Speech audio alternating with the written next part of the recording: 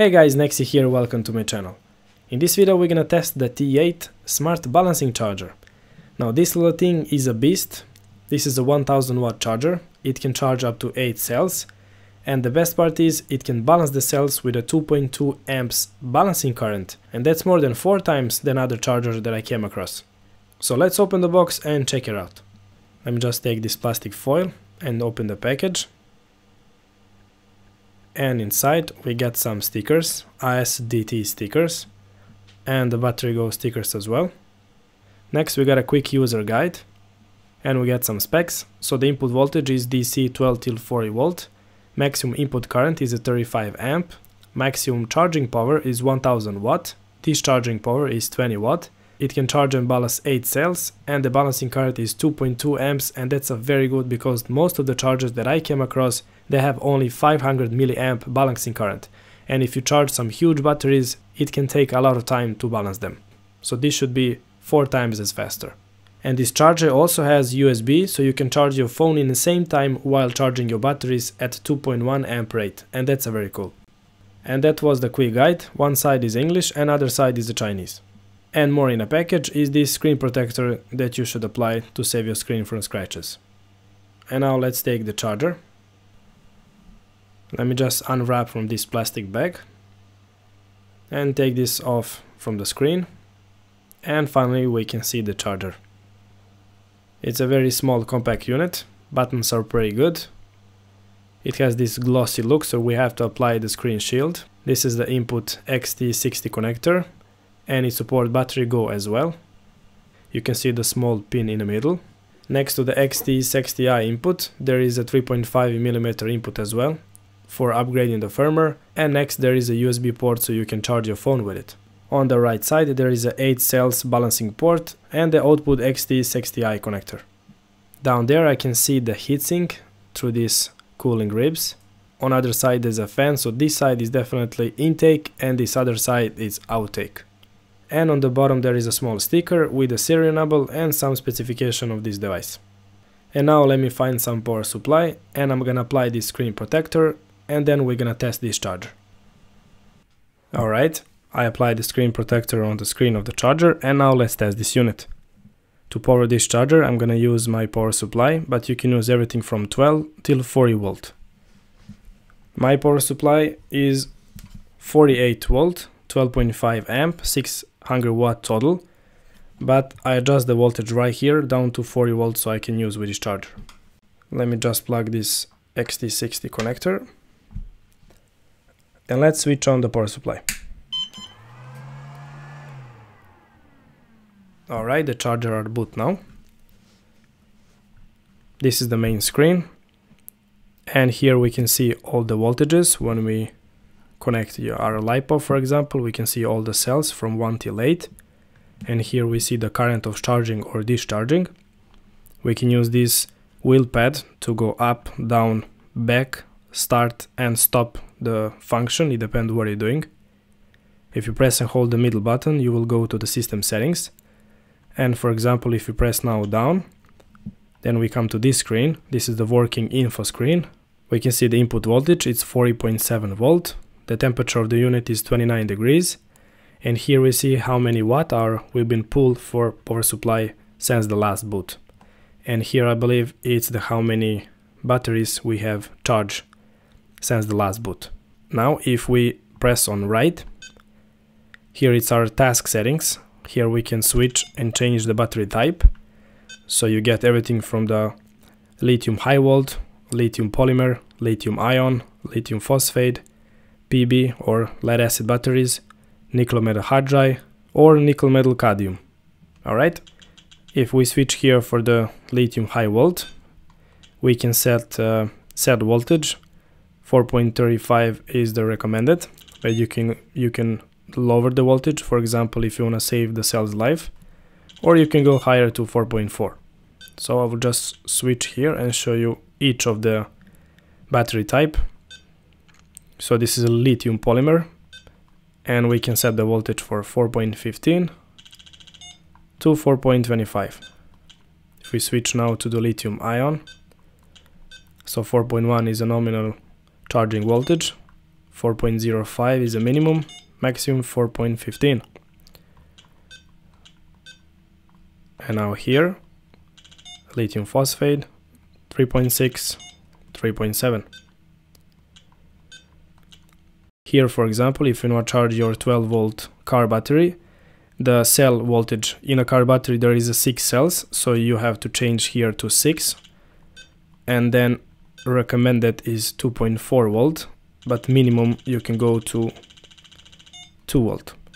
So this is the charging setup for your lead acid 12-volt car battery. But keep in mind, for example, if you have the car battery, they don't like to be charged at high current, so the 55 amp hour car battery should be charged at 5.5 amp. They like to be charged at slow rate.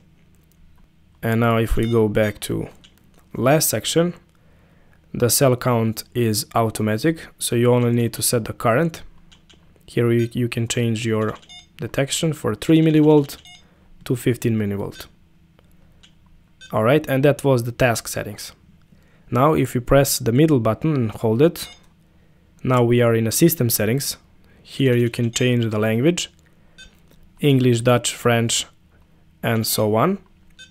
You can share the firmware using the ISDT link that you plug right here. Here we can go to system information. It will show us what is the version of the charger. So the hardware version is 1.003 and the firmware version is 1.0017. I believe this is the last one in a moment taking this video. If you press here, the charger will self-check. It takes around 20-25 seconds. Here we can change the volume of the clicking sound or of the tone, beeping tone. I'm gonna put it on the medium. This is a completion tone, so when your charger is done charging, you can select that only beeps once when it's done, or you can set to repeat and it will beep every minute. I'm gonna select single here. Backlight, right now it's on high. You can make it to medium or low. I'm gonna put it on the middle. Maximum input power, so you can select everything from 50 watt up to 1100 watt. I'm gonna select maximum power because we're gonna test it up later, and maximum current. So this is, for example, pretty convenient if you have the power supply that is weak or doesn't have the capability of pulling the full current to this charger, so you can limit and save your power supply.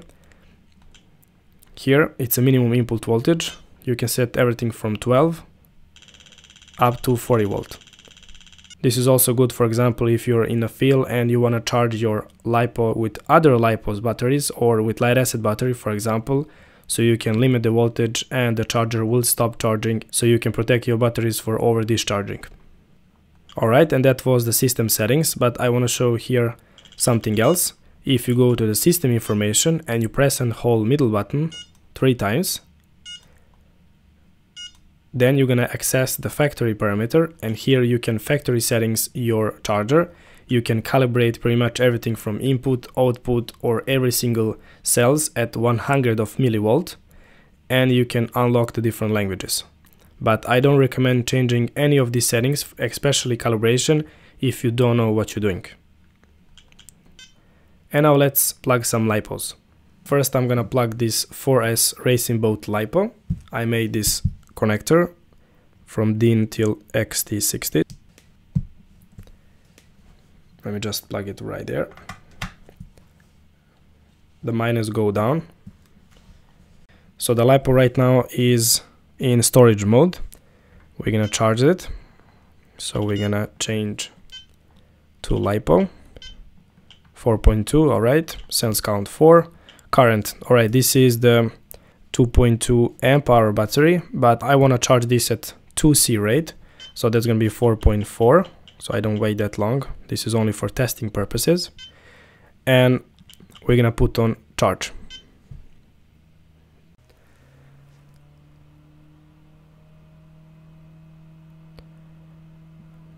Alright, so we are charging at 2C rate right now. This is a 4.4 amp. We can see this is a LiPo 4S. 15.1 volt is right now the main voltage of the battery. We can see how many amp hours we're pushing in the battery, milliamp hours.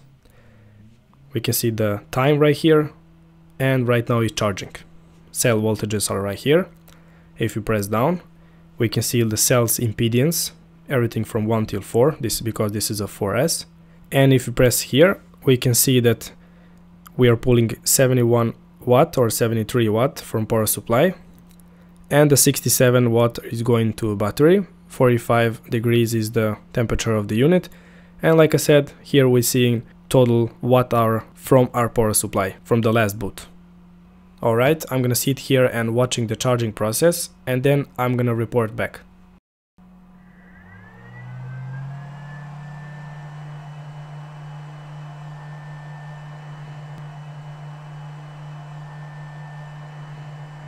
You can hear the fan now, so the temperature when it reaches 60 degrees, the fan is turned on, and then slowly, as the temperature decreases, the fan speed decreases as well.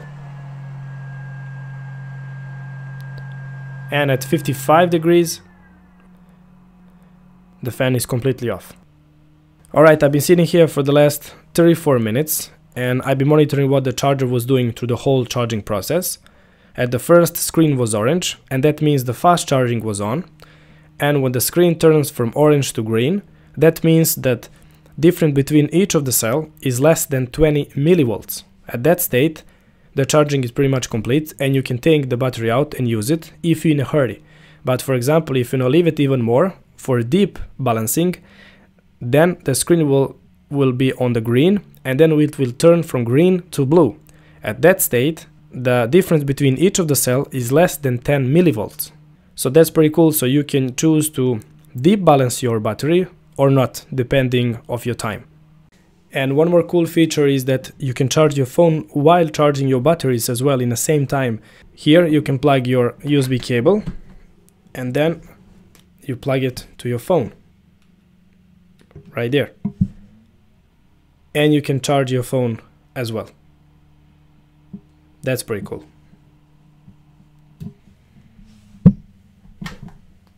And now we're going to test the full power of this charger. So that's a 30 amp.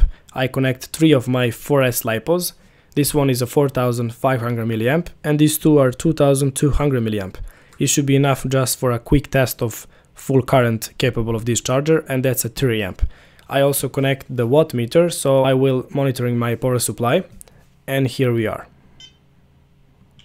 So 3 amp, start.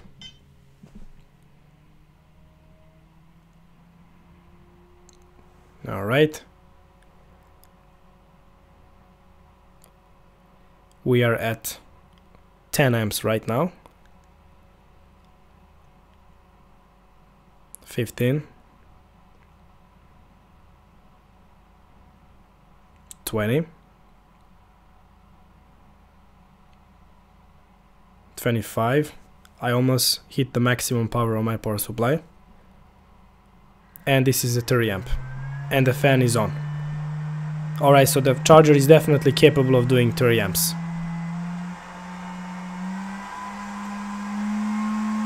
Full power there on the fan. The temperature is 66 degrees.